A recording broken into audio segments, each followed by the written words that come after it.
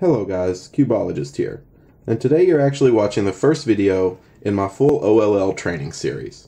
Now for those of you that don't know, OLL is the third step in the Friedrich method where you orient the last layer, thus the name. So if you're still using the beginner's method or just starting out, please check down in the description for links to some great tutorials to help you along your way. But for everyone else, welcome, and I look forward to learning with you. Today, we'll be starting out with the Sune cases.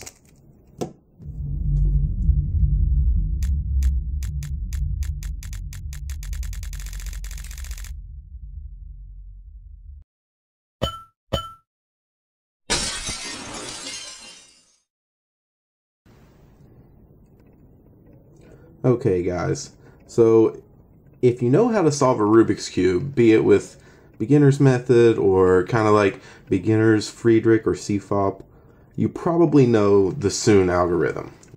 Sune is easy to recognize because you have the cross on top and you have one corner oriented.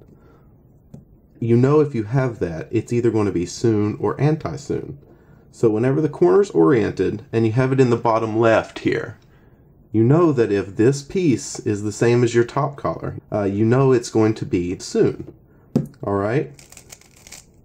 Now, if you have the cross and one corner oriented, like this, but this isn't the same as your top color, you know it's going to be Anti-Sune.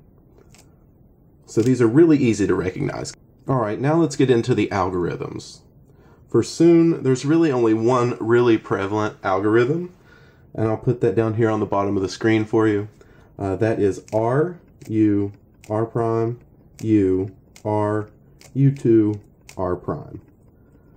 Alright? And that gives you the Anti-Sune case. There's two different algorithms for Anti-Sune that I use. One is with the oriented corner in the top left, and that is R prime, U prime, R, U prime, R prime, U2, R. Alright? The other one is, if you notice that it's an Anti-Sune, but your corner's over here, it's not over here, what you can do is R, U2, R prime, U prime, R, U prime, R prime. And that'll orient your layer for you. Alright, now let's look into execution. There's multiple different ways you can execute these algorithms, and most people do them really quickly because it's something they've learned since the very beginning. And the way I execute Sune is a little different than most people. I actually use a push with my left finger. So I do R, U, R prime without a regrip, push the next U, R, U2, the double flick, then R prime. And now in full speed. Now let's move on to Anti-Sune. Alright, with Anti-Sune, you've already assessed the layer. You see that this is not a Sune, but it's an Anti-Sune. So the way you do this is, with the first algorithm, you do R prime U, R, U prime, R prime, U2, R. And I really don't have a good execution for that.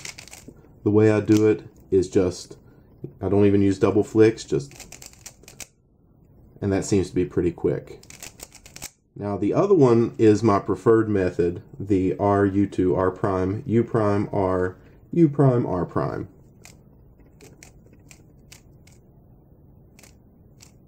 And that's really fast. So if you want to practice Anti-Sune, just do Sune, and it gives you the case that you can practice. Same way with Sune. If you want to practice it, do Anti-Sune, and it gives you the case. Alright guys, and thanks for watching. I hope you enjoyed. Maybe you learned something. I assume most of you already know this one though, but hey, you got to start somewhere. If you want to keep up with me, I'm going to be doing one of these videos at least every other day for the next month or so, 2 or 3 algorithms a day, and hopefully by the end of the month we can learn full OLL. So subscribe if you feel like following along. Thanks for watching, and I'll see you soon.